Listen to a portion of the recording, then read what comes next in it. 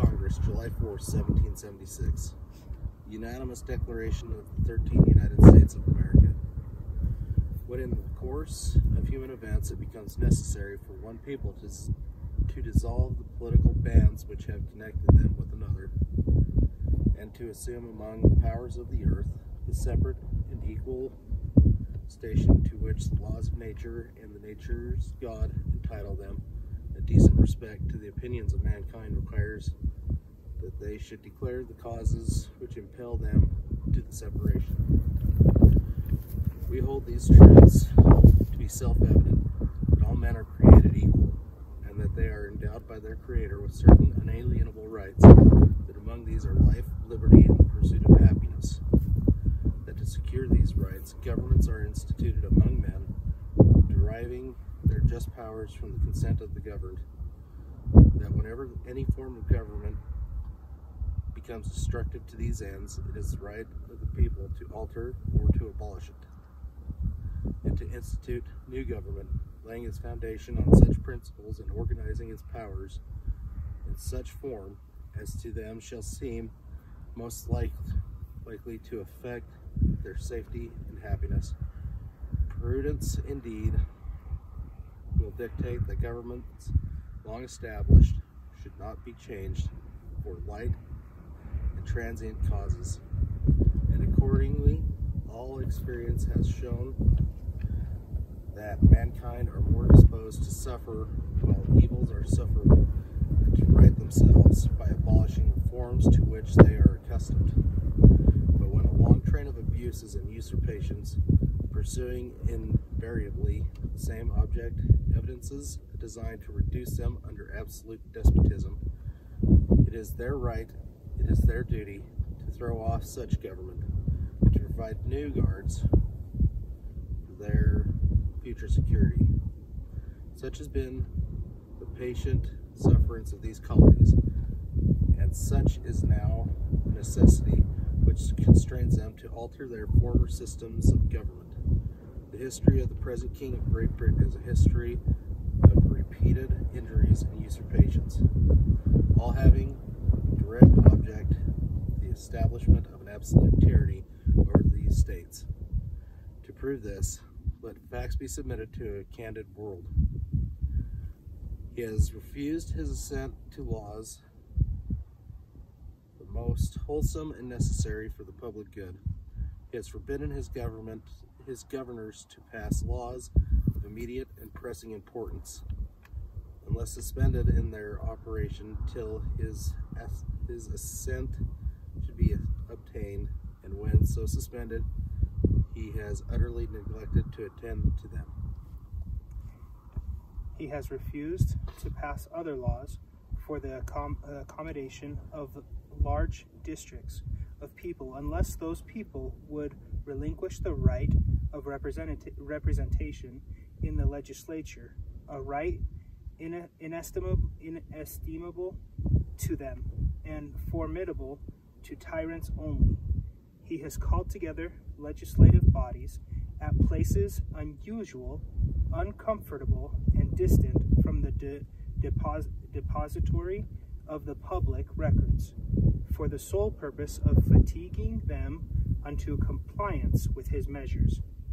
He has dissolved representatives' houses repeatedly, for opposing with manly firmness his invasions on the rights of the people. He has refused for a long time, after such dissolutions, to cause others to be elected, whereby the legislative powers incapable of annihilation have returned to the people at large for their exercise, the state remaining in the meantime exposed to all the dangers of invasion from without and convulsions from within. He has endeavored to prevent the population of these states for that purpose, obstructing the laws for naturalization of foreigners, refusing to pass others to encourage their migration hither, and raising the conditions of new appropriations of land. He has obstructed the administration of justice by refusing his assent to laws for establishing judicial powers. He has made judges dependent on his will alone for the tenure of their offices and the amount and payment of their salaries. He has erected a multitude of new offices and sent hither swarms of officers to harass our people and eat out their substance. He has kept among us in times of peace standing armies without the consent of our legislatures.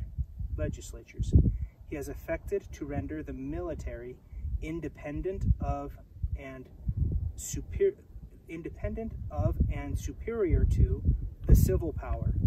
He has combined with others to subject us to a jurisdiction foreign to our Constitution and unacknowledged by our laws, giving his assent to their acts of pretended legislation, for quartering large bodies of armed troops among us, for protecting them by a mock trial from punishment for any murders which they should commit on the inhabitants of these states, for cutting off our trade with all parts of the world, for imposing taxes on us without our consent, for depriving us in many cases of the benefits of trial by jury, for transporting us beyond seas to be tried for pretended offenses, for abolishing the free system of English laws in a neighboring province, establishing therein an arbitrary government and enlarging its boundaries so as to render it at once an example and fit instrument for introducing the same absolute rule into these colonies, for taking away our charters, abolishing our most valuable laws, and altering fundamentally the forms of our governments, for suspending our own legislatures and declaring themselves invested with power to legislate for us in all cases whatsoever. He has abdicated government here by declaring us out of his protection and waging war against us. He has plundered our seas, ravaged our coasts, burnt our towns, and destroyed the lives of our people. He is at this time transporting large armies of foreign mercenaries to complete the works of death, desolation, and tyranny, already begun with circumstances of cruelty and perfidy scarcely paralleled in the most barbarous ages, and totally unworthy the head of civilized nation. He has constrained our fellow citizens taken captive on the high seas to bear arms against their country, to become the executioners of their friends and brethren, or to fall themselves by their hands. He has excited domestic insurrections amongst us, and has endeavored to bring on the inhabitants of our frontiers the merciless Indian savages, whose known rule of warfare is an undistinguished destruction of all ages, sexes, and conditions. In every stage of these oppressions, we have petitioned for redress in the most humble terms. Our repeated petitions have been answered only by repeated injury. A prince whose character is thus marked by every act within which may define a tyrant is unfit to be the ruler of a free people. Nor have we been wanting in attentions to our British brethren. We have warned them from time to time of attempts by their legislature to extend an unwarrantable jurisdiction over us. We have reminded them of the circumstances of our immigration and settlement here. We have appealed to their native justice and magnanimity. And we have conjured them by the ties of our common kindred to disavow these usurpations, which would inevitably interrupt our connections and correspondence. They too have been deaf to the voice of justice and the consanguinity. We must therefore acquiesce in this necessity which denounces our separation, and hold them as we hold the rest of mankind, enemies in war, in peace friends.